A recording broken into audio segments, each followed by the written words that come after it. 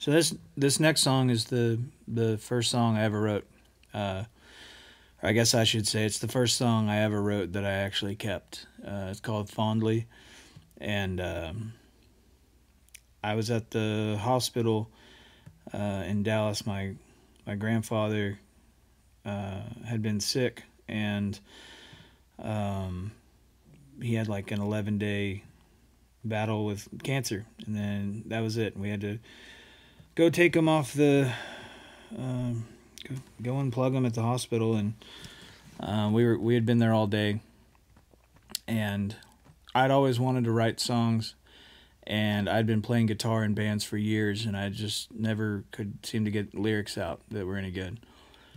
And so I said goodbye to my grandfather, and they took him off life support, and I walked out to the parking lot where my car was, and I had a guitar in my car, and I was too sad to drive home, so I took my guitar out and I sat on the curb in the parking lot, and I wrote the first verse and chorus of this song.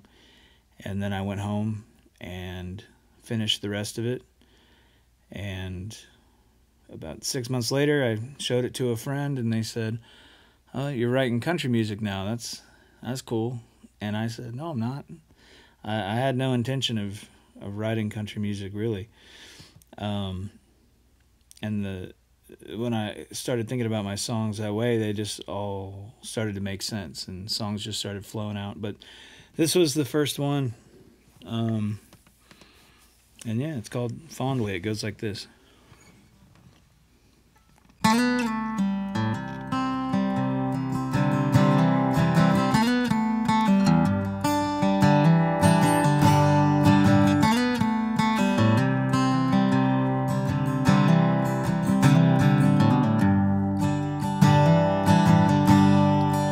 Everything here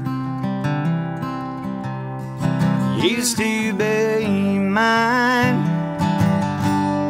All the mistakes, all the time, could not erase the good advice. 'Cause everything here used to be mine. Remember me fondly when I'm gone away.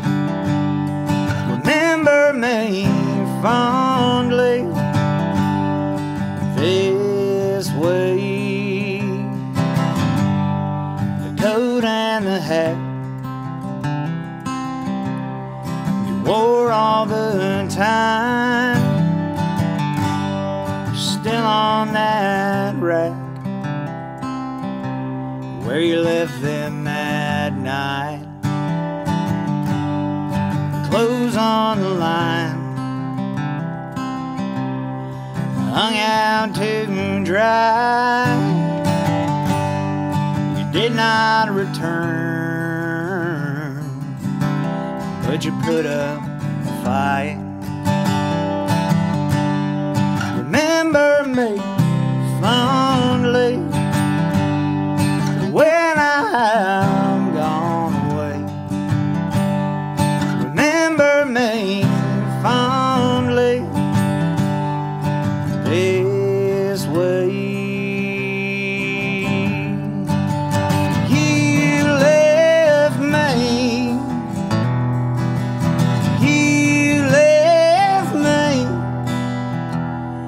So much responsibility that I